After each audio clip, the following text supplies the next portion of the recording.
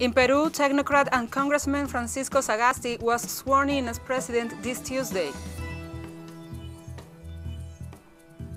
Turkey's parliament granted President Recep Tayyip Erdogan's government permission to deploy peacekeepers to Azerbaijan. In South Sudan, UN officials said 400 people have been abducted in communal conflicts in the past 6 months. From the headquarters of TeleSUR English in Havana, Cuba, this is From the South. I'm Gladys Quesada. And we begin in Peru, where the technocrat and Congressman Francisco Sagasti was sworn in as president this Tuesday. The former World Bank official was sworn in before the first magistrate of Peru after being appointed president of the Congress on Monday. Sagasti headed the list of candidates presented by the Purple Party to form the board of directors of the Congress, a proposal that was approved on Monday by legislators with 97 votes in favor and 26 against. Sagasti, a university professor, engineer, and advisor, will be Peru's third president in the past week, following the ousting of Martín Vizcarra and the forced resignation of his successor, Manuel Merino, in the midst of widespread protests against the pervasive corruption of the political elite that have left at least 2 dead.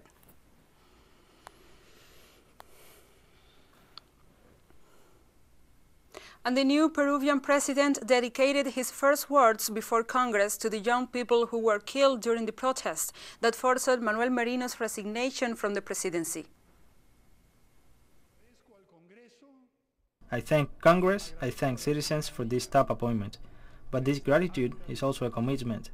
These are my first words, and I use them to remember the young citizens, Jack Brian Pintado Sanchez and Jordan Inti Sotelo Camargo, who unfortunately died during recent days, and who expressed and saw citizens' mobilizations carried out in the legitimate exercise of the fundamental right to protest. In this sense, the newly installed president of Peru apologized to the relatives of the dead and to all the young people who have marched in defense of democracy. We cannot give life back to these young people, but we can prevent it from happening again. We can also strongly support the injured, some of them seriously injured, in the name of the state. I asked their families for forgiveness, and to them and all the young people who marched to defend democracy and made us remember, many of us who are already old, the importance of the vocation of the service. And President Francisco Sagasti stressed that in these turbulent times, one must take the initiative to bring about the necessary change to overcome the crisis. In these moments of crisis without precedents, and sharpened by this catastrophe and by the problems that our country has, the economic, health, social, and security problems, it is fundamental, it is absolutely necessary to maintain calm, the peace and composure. But please, do not confuse this with passivity, with conformism, or with resignation. On the contrary, let's assume these turbulent times as a call for action, to the commitment of all Peruvians of goodwill to change this situation and to overcome the crisis.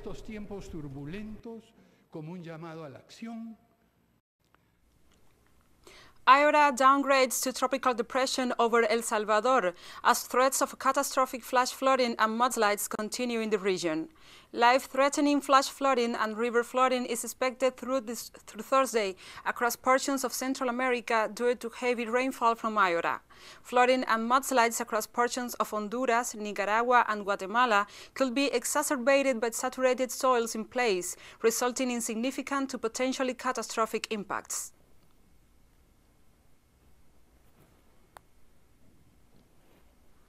The Minister and Director of Nicaragua's National System for the Prevention, Mitigation of Attention to Disasters, Dr. Guillermo González, has described Iota as the most powerful hurricane to have hit the Central American country.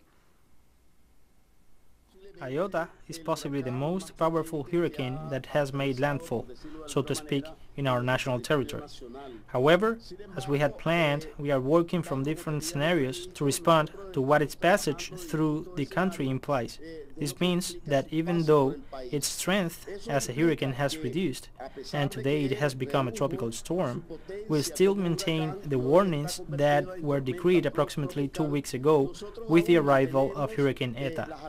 Given that the passage of the hurricane will continue to cause intense rain in the mountains of northern Nicaragua, and this can cause flash floodings and landslides again, which we must also protect the population living in these regions, as we have done.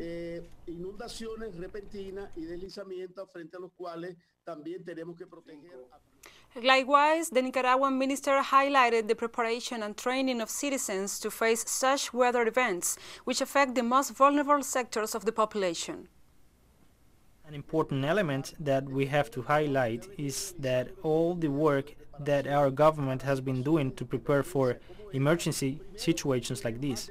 First, they have been working on training the population for more than a decade, so that the population understands this type of phenomenon, acts early to protect their lives in a very organized way at the level of each family, their community, and in full coordination with all government institutions, to guarantee that there are no human lives lost in this type of circumstances.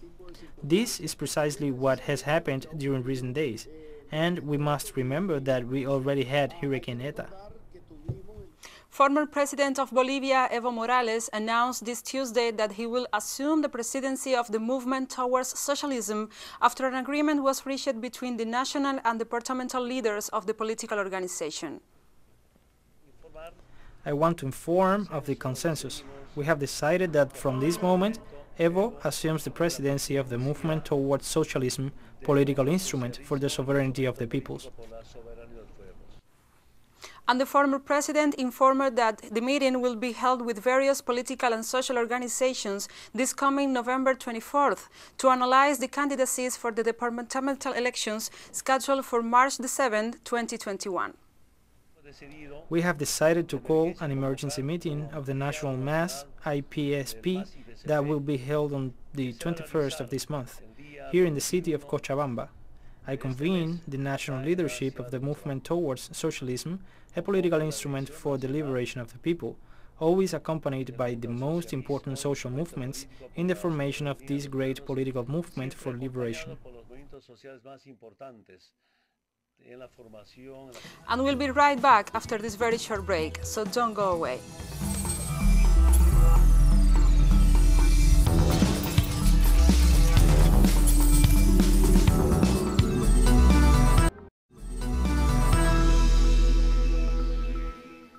Welcome back to From the South. Turkey's parliament on Tuesday granted President Recep Tayyip Erdogan's government permission to deploy peacekeepers to Azerbaijan to monitor a ceasefire deal between Azerbaijan and Armenia that aims to end the conflict in the region. In a show of hands, legislators voted in favor of a one-year mandate allowing the government to send troops to Azerbaijan, where they will observe possible violations of the truce from a joint Turkish-Russian monitoring center. The ceasefire ended 6 weeks of intense fighting between Azerbaijan and Armenia over the Nagorno-Karabakh region.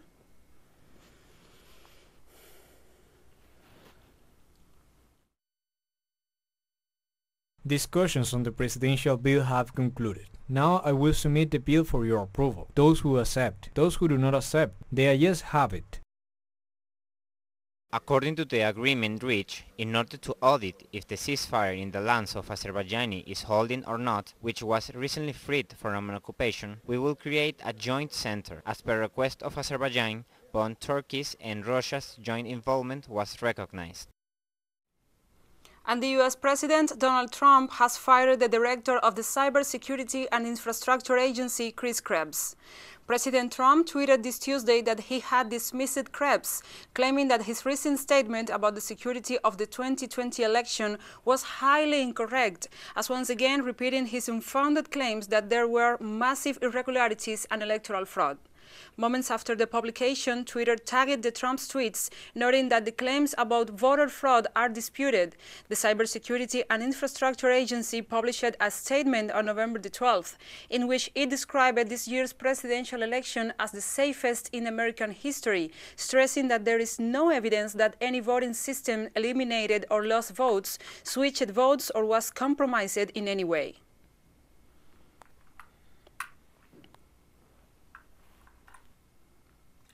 The U.S. is set to slash its troop levels in Afghanistan and Iraq to their lowest levels in nearly 20 years of war, after President Donald Trump pledged to end conflicts abroad. Acting Defense Secretary Chris Miller said around 2,000 troops will be pulled from Afghanistan by January the 5th, and 500 more will come back from Iraq, leaving 2,500 in each country. Miller said the U.S. had met its goals set in 2001 after the al-Qaeda attacks on the United States to defeat Islamist extremists and to help local partners and allies to take the lead in the fight. The announcement came 10 days after Trump fired Defense Secretary Mark Esper, who had insisted on the need to keep 4,500 troops in Afghanistan to support the Kabul government while it negotiates a peace deal with the Taliban. U.S. troops had already been cut by nearly two-thirds, from about 13,000 this year, following the February 29th peace deal between the United States and the Taliban. This is consistent with our established plans and strategic objectives, supported by the American people, and does not equate to a change in U.S. policy or objectives. And we all will execute this repositioning in a way that protects our fighting men and women, our partners in the intelligence community and diplomatic corps, and our superb allies that are critical to rebuilding Afghan and Iraqi security capabilities and civil society. Almost 100,000 alleged victims of sexual abuse within the Boy Scouts of U.S. have come forward to claim compensation from the organization. A lawyer from the plaintiffs described the move as the biggest ever U.S. sexual abuse case. The American organization has apologized to victims, saying it was devastated. Negotiations will now begin between the alleged victims, the BSA, and their insurers. The organization still has a considerable membership of more than 2 million youth participants, ranging in age from 5 to 21. In terms of current reported numbers, the case dwarfs similar complaints made against the Catholic Church in the U.S. In 2012, the Los Angeles Times newspaper uncovered about 5,000 files detailing allegations against scoutmasters and troop leaders who had been deemed ineligible volunteers. Most incidents had not been reported to the police, and the organization had simply taken itself with removing those accused.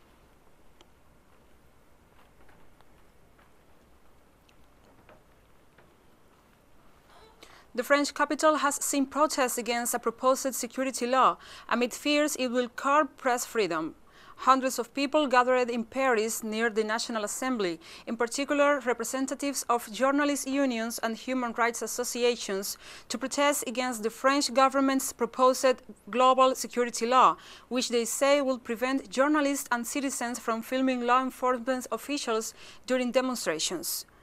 The new legislation from President Emmanuel Macron's government proposes reforms such as giving more autonomy to local police, as well as making it a crime to show images of an officer's face unless it has been blurry, a measure long sought by police unions.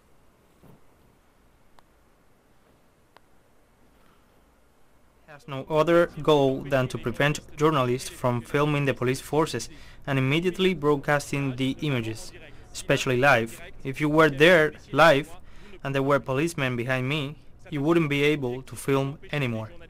I will take the example of Cédric Chouvet, this 42-year-old delivery man who died following a crushing of his larynx by police officers. Remember that the prefecture of the police had said that he had died of a simple heart attack. Without the videos of these police officers broadcast on social networks, we wouldn't have had the truth.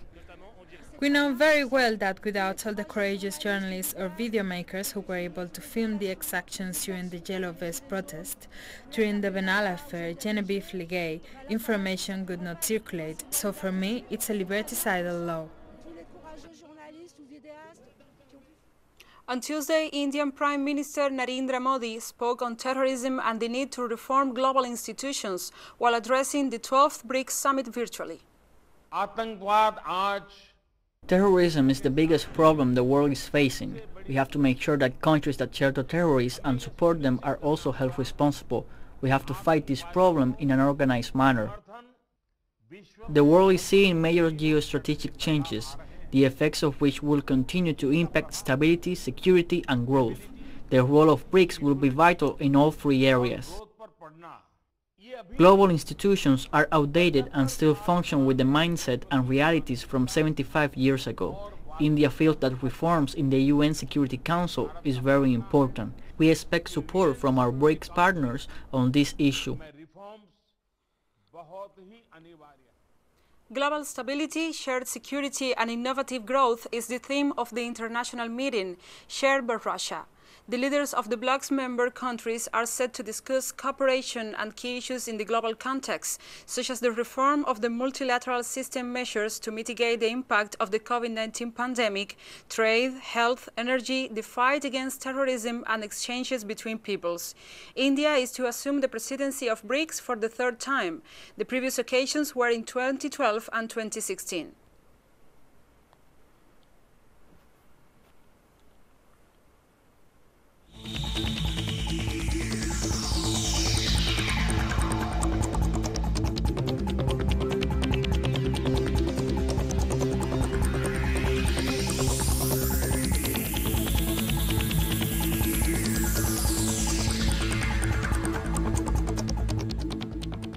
France has now passed the mark of 2 million confirmed COVID-19 cases since the start of the epidemic.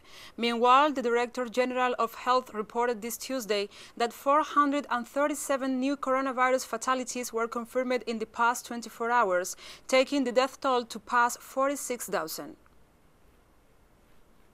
With a particularly high number of people hospitalized, which yesterday reached an unprecedented number of 33,500 COVID patients hospitalized. To date, France has more than 8,000 intensive care patients, 4,854 COVID patients, and 3,300 non-COVID patients.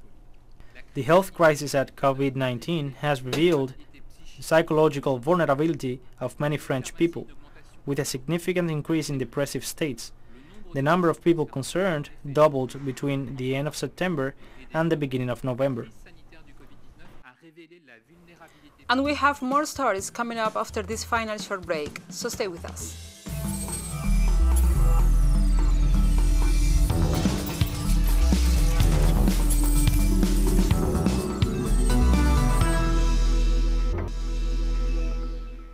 Welcome back to From the South. UN says 400 people have been abducted in communal conflicts in the past 6 months in South Sudan, in the country's struggles to emerge from years of war. More than 1,000 people have been killed in the country during the same time period. The country is struggling to emerge from years of ruinous civil war, which broke out 2 years after gaining independence in 2011 and formally ended with the creation of a power-sharing government in February. The conflict has killed an estimated of 400,000 people, forced millions from their homes, and wrecked infrastructure in the oil-producing country.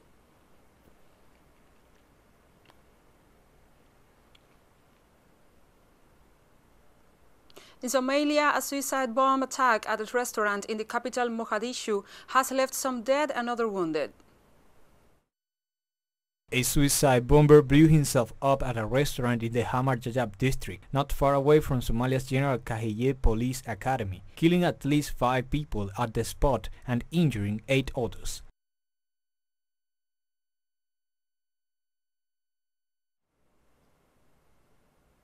The Palestinian government alerted the international community on Tuesday that Israel continues to build illegal settlements in the occupied West Bank.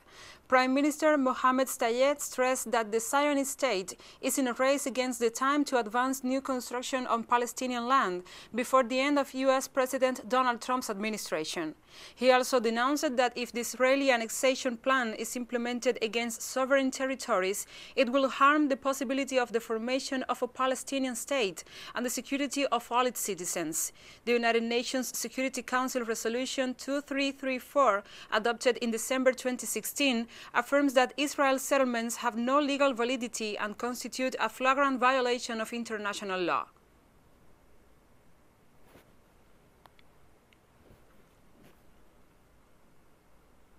The occupied and blockaded Gaza Strip is facing a rise in COVID-19 cases, with 486 infections reported in the last 24 hours, one of the highest figures since the pandemic broke out in March. The Strip, frequently bombarded by the occupying Israeli regime, home to around 2 million people, faces a second and more severe wave of the pandemic, with scarce resources and a fragile health infrastructure to face the challenges, thanks to the constant attacks by Tel Aviv. As a whole, Palestine has confirmed almost more than 65,000 COVID-19 cases, and over 500 patients have died from the disease.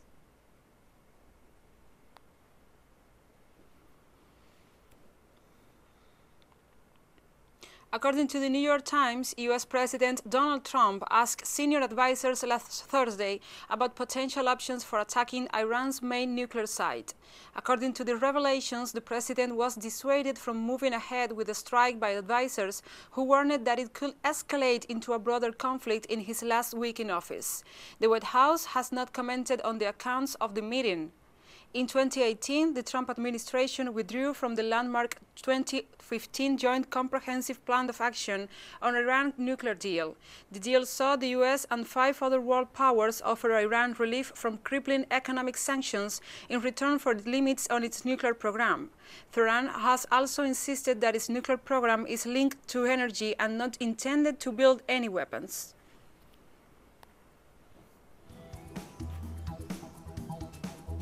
And we have come to the end of this news brief, but remember, you can find this and many other stories on our website at telesurenglish.net.